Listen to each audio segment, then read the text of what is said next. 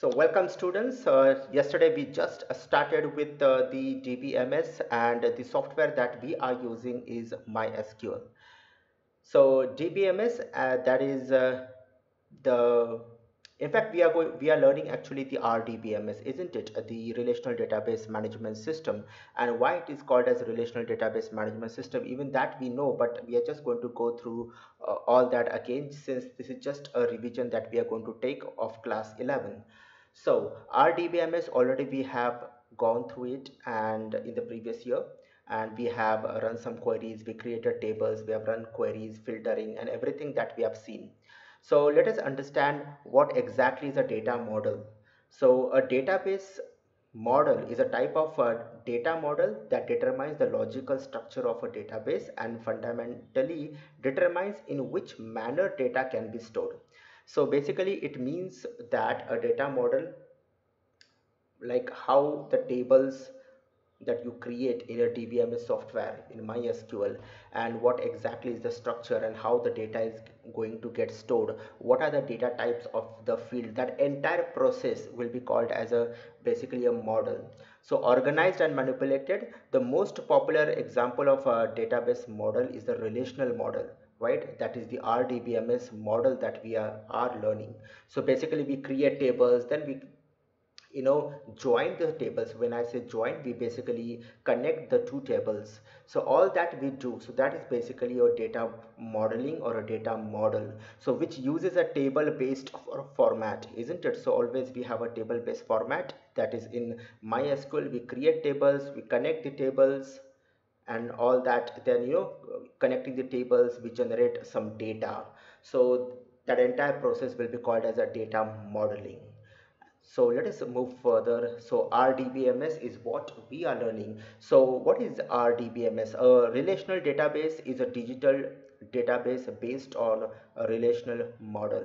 So when I say relational models, means the tables are basically connected, and so it is called as a relational model. A software system used to maintain a relational databases is a relational database management system. Okay, so many relational database systems have an option of using the SQL. So this is a language that normally we use for the RDBMS software, and this is the same language that MySQL also uses. Using the structured query language, we kind of you know do a lot of operations on the data, so for querying and maintaining the database. So that is our RDBMS, where we actually create tables, we connect the tables, and then from that table we generate the a final report kind of thing, right? So that is RDBMS. So understand, RDBMS is going to have tables. Tables will be having fields and the data. And when I say data, the data are going to be in form of records. So that is the entire RDBMS. Then an example that we just an example that I've shown over here, that is a table. And so what is the table?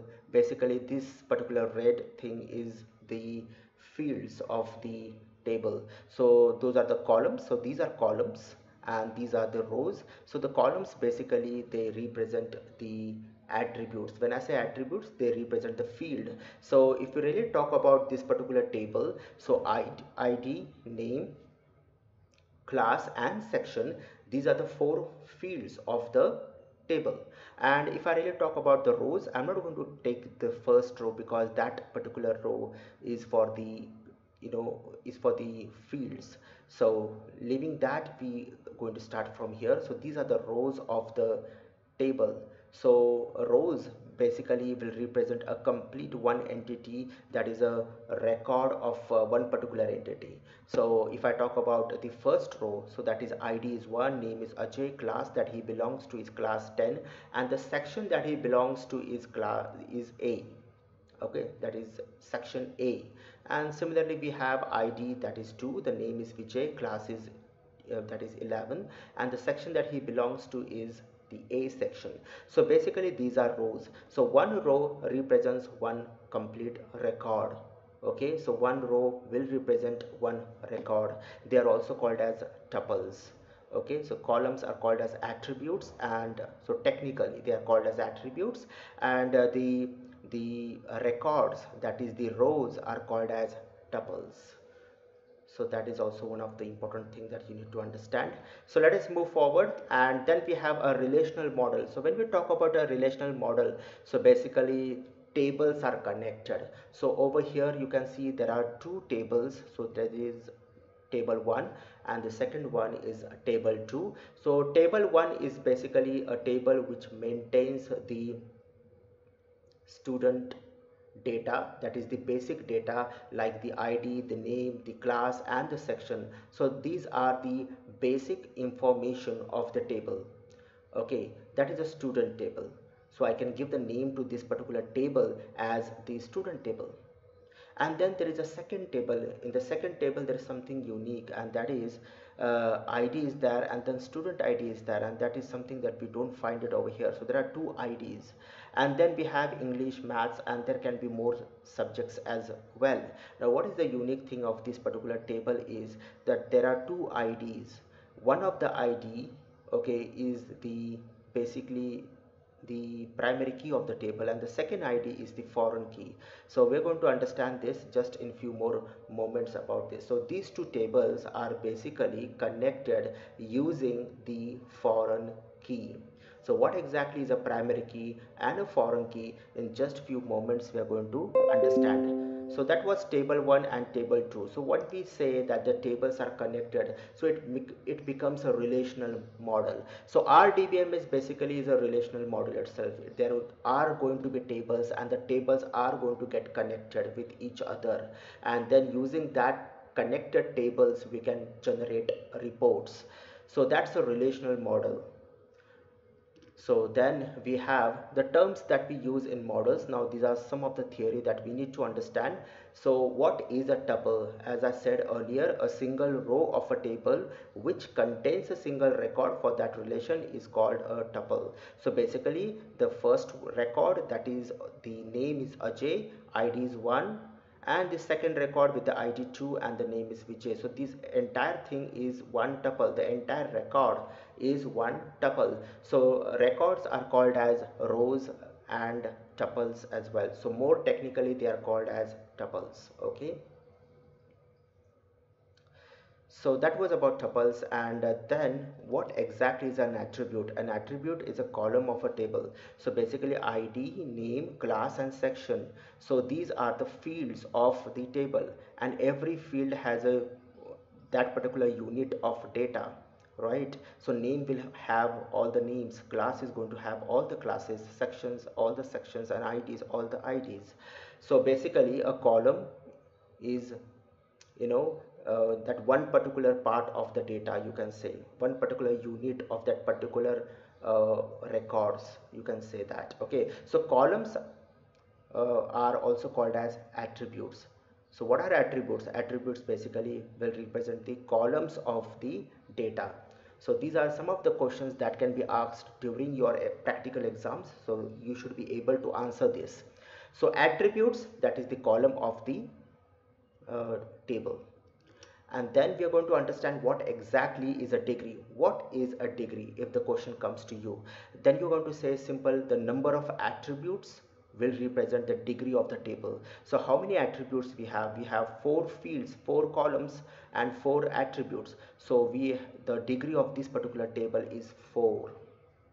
Okay, so the number of attributes represent the degree. So what is the degree of this particular table? That is 4, because there are 4 columns, 4 attributes. Then let us understand what is cardinality. Cardinality means the number of tuples is referred as, this is not degree, this is cardinality. Okay, there's a mistake. So the number of tuples is referred as cardinality. So if we talk about number of rows, basically the number of tuples, which means rows. So at present there are only 2 rows. Okay, I can assume that there are 10 rows, so I've just given this dash out here. But let us assume that there are only 2 rows. So the cardinality of this particular table is only 2, because there are only 2 rows, 2 tuples. So that's the cardinality. The number of tuples will represent as the cardinal of the table. Okay, so this is not degree, this is cardinal, please understand this. Okay, and what is a view? So when we generate a virtual table from two or more physical table, what exactly this means, children? That physically means the real tables that we create using the create command. So those are the actual physical table where the actual data is stored. But then at times it happens that with two or more tables that are connected with each other, I generate some data out of that particular tables. So that will be called as a view. Remember in class 11 we generated a table from two physical tables, so that was basically a view. In fact, there is something called as views also in RDBMS. So views are also used. It is also a virtual table, which means physically it does not exist, but then we can create views to work on one particular data of the table. So a table may have thousands of record, and I just want to work with 500 records, so I can create the views for those 500 records and keep it, and next time I can just work on that particular views. So when I work, anything that I work with the views will only affect those 500 records and not the 1000 records or 10,000 records. So that's the advantage that we have working with views. So that is about the view. Then what is a primary key? So a primary key basically refers to one or more attributes that uniquely identifies a record.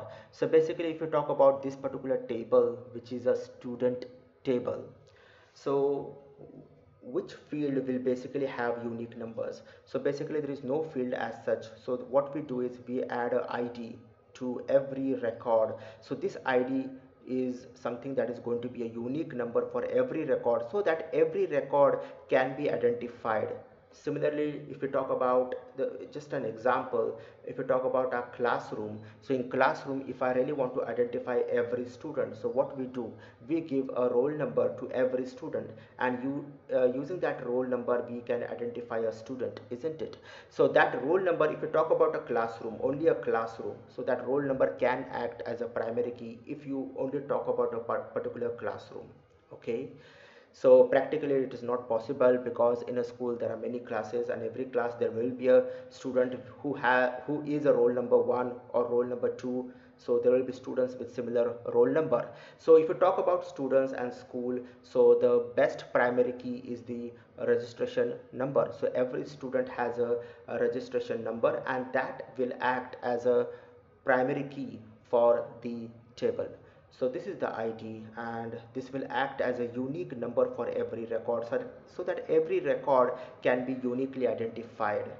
So that is a primary key. So it is possible that there is only one ID, but it is possible that we can have more than one IDs, or more than one attributes, or more than one columns that can contribute, that can be combined together to act as a primary key. Even that is possible. So more than one field can also be the primary key, can act as a primary key of a particular table. Okay, so that is about the primary key. If the question comes, you have to give a very straight and clean answer.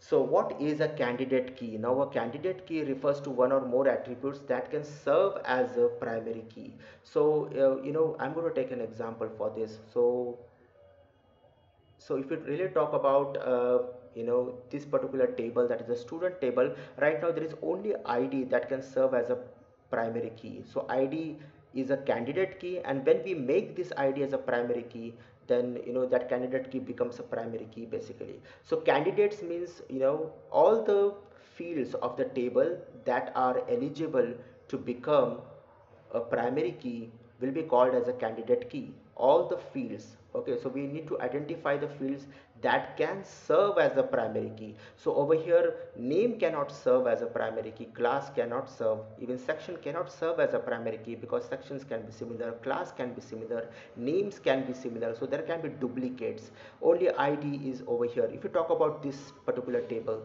I'm going to show you another table where we have multiple IDs. Okay, so all the fields which can serve or which are eligible to become a primary key is called as candidate key. Please understand this. And there is something called as alternate key, and after that I'm going to show you the example. A candidate key which is not a primary key will be called as an alternate key. Okay, now to understand this, okay, let us switch to this particular example. Now this is also one of the table. I've not feed any data, but there are fields like ID, then registration number, the chassis number, the engine number, the model type, and the color. So just when you read these fields, you can understand that this particular table is for a vehicle. So this table can be called as a vehicle table, which is going to store all the details of a vehicle.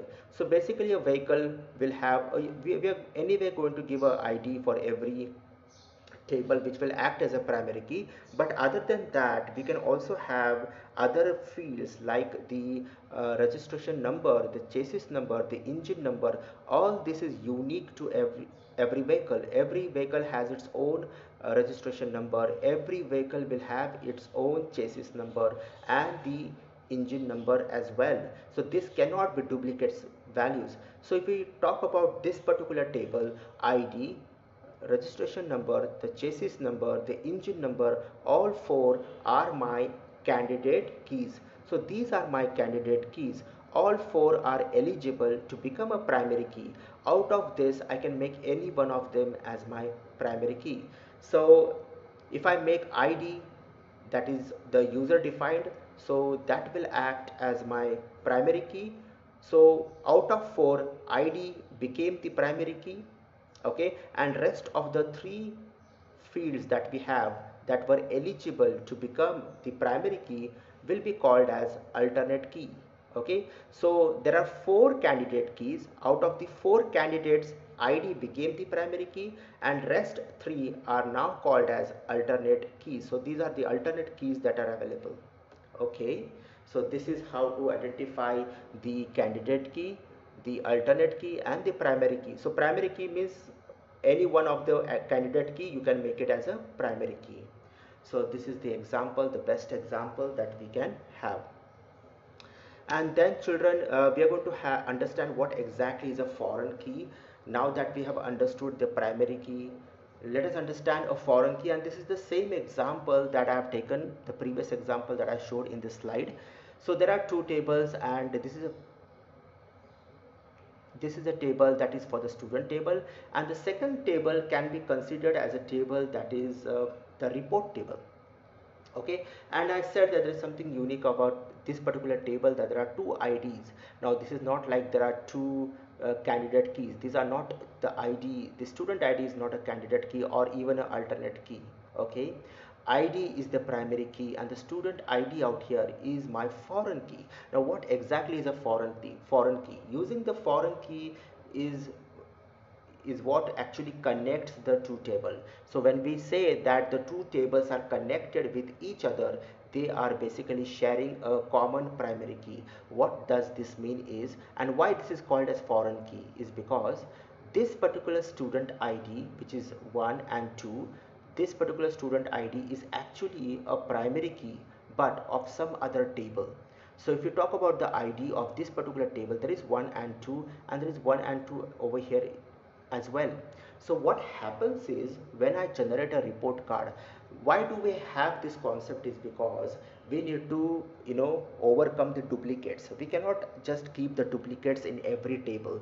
For example, this is a table that is a student table. So student is going to have ID, name, class, and section, and this is a report table. So in a report card, a report where I need to generate the report cards for the students. So when I generate the report cards for the students, so I'm going to have the details of the students like the name, class, section, date of birth, and all the basic details, and then the marks in the subjects. So over here, this is not the data that we are going to have. We are going to have marks out here. Okay, we're going to have marks out here. So what is going to, in fact, let me just go ahead and just make the change. That is this, I can give something like, so let us assume this is out of 100, and I'm going to give something like 45 out here, and something like a 70. Okay, and now let me just run this particular slide. So what is happening out here, that now we cannot have the basic details, that is name, class, section, in this table as well. So that is of no use. Then the RDBMS system, you're not applying that concept basically. So what is going to happen over here, this is a report table, and this is a student table where the basic data of the student is stored. So what we do is that while generating the report card, so we are going to take all the, okay, let us, the system is going to open the report table, and then it is going to pick the first record, and then it is going to pick the foreign key. Now what is the foreign key out here? That is 1. And then it is, with this particular reference, it is going to access the data from the student table, that is 1, and 1 will get matched, and then the name, class, and section will be picked from this particular table, and it will be printed in the report card, and the marks will be taken from the report card itself. So ID, the student ID, is a foreign key for the report table, but this is actually a primary key of some other table. Since this is a primary key of some other table, it is called as a foreign key. So for example, there are so many foreigners that comes, they go to some other country. Some of the foreigners, they come to our country. If you go to some other country, so you will be called as a foreigner. You're not a citizen of that particular country, but then you will be referred as a foreigner. Why foreigner? Because yes, you belong to a country, but some other country, right? So this is a primary key but of some other table, and so it is called as the foreign key. And using that foreign key only, these two tables are actually connected with each other. Okay, and why do we need to connect, why we need this foreign key, is because we don't need to have all these details in the report table, right? Because if that happens, then there is going to be duplicates, right? And we don't want duplicate data. And to avoid that, so this particular table always going to store the basic information of the students, and this particular table is going to store the marks of the students, and using that foreign key we are going to access the basic information of the students. Okay, so this is what it's all about, and this is how the students are connected, the tables are connected. So basically, what is, if I talk about a J, so how I'm going to refer to the marks, how much marks he has in English. So that is, the ID is 1, so that's ID 1. So in English he has 89, and in maths he has 90, and similarly for Vijay he has 45 and 70. So this is how these two tables are connected. So I hope now all the keys, that is a primary key, candidate key, alternate key, and the foreign key, all these things are pretty clear to you. So if any question is been asked to regarding this, you can easily now can answer. And then children, we are going to understand what is a DDL and DML commands. So basically, data definition language, that is DDL. So what is DDL commands language? That is, data definition language actually consists of SQL commands. So basically it's about commands that can be used to define the database schema. So it simply deals with a description of the database schema and is used to create and modify the structure of the database concepts in the database. What are the examples? The example is when we create a table, when we alter a table. Alter means we are going to add some more, delete some columns from the table, or going to add some columns. Okay, so that is going to, that is the alteration of the table. Or if we drop the table, so when we drop the table, even the data is going to get lost. So these are the commands that comes under the DDL, that is data definition language.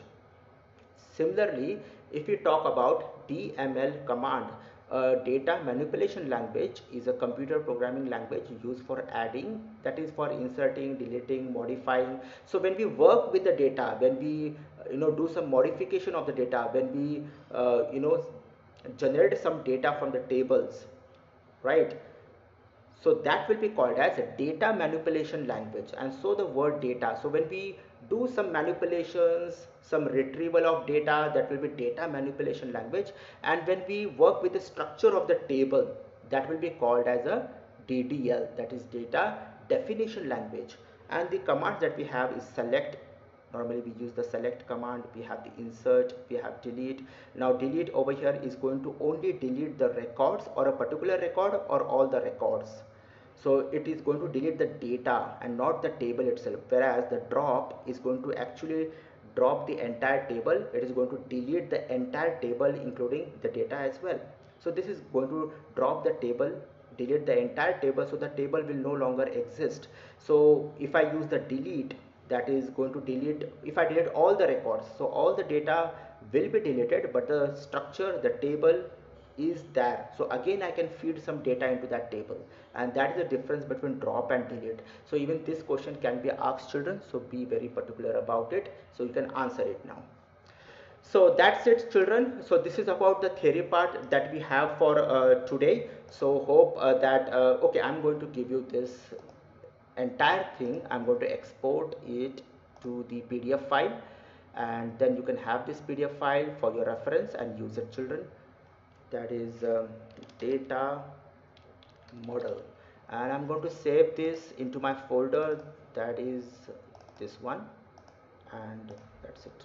Okay, and in fact I did not save this PowerPoint presentation, so I'm going to save this as well. So children, this was the theory part, and then tomorrow what we are going to do, we are going to do some practicals, and because that is what matters the most. So this is the PDF file for you, children. Okay, it got generated pretty nicely, and let me just save this also to my PC, and that is over here. Okay, and data model. Okay, fine, children. So I'm just giving this PDF file to you.